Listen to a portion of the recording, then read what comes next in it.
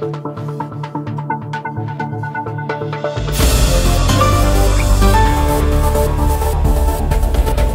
this video, Dr. Prajapati is going to talk to us about chronic hand eczema that shares a common molecular signature regardless of the atopic dermatitis status.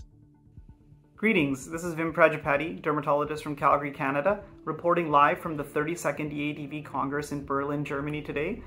I focused on the late-breaking news session.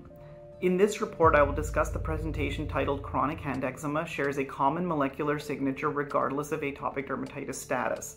This was presented by Dr. Jonathan Barr from the Icahn School of Medicine at Mount Sinai in New York, USA. As you know, chronic hand eczema affects approximately 10% of the population, and it is the most common occupational skin disease. Chronic hand eczema has a multifactorial etiology and heterogeneous presentation with many clinical subtypes.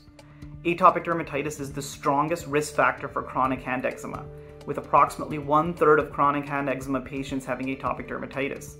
The goal of the study being presented was to investigate the transcriptome of chronic hand eczema and compare the inflammatory and barrier-related characteristics across endotypes, particularly atopic dermatitis status, using the minimally invasive tape stripping approach.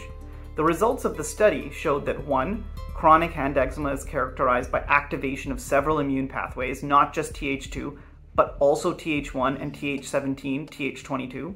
Number 2, an overall similar transcriptomic signature is shared between chronic hand eczema patients, regardless of atopic dermatitis status.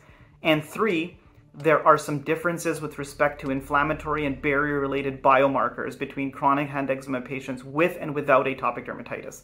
As an example, more changes to CCL17, interleukin-4, and filaggrin in atopic dermatitis patients, while more changes to JAK1 and interferons in non-atopic dermatitis patients. This explains why not all chronic eczema patients will respond to advanced systemic therapies that target the Th2 pathway, and why the more broad immunomodulatory effects of topical and systemic JAK inhibitors, which can ameliorate Th1, Th2, and Th17, Th22 related inflammation, may provide better results. Hope you enjoyed the conference. Well, those were very insightful videos and reports, Dr. Prajapati. I really want to thank you for taking the time. The conference center is so big and it's very hard to get around to all of these different sessions, but I really appreciate the reports that you gave.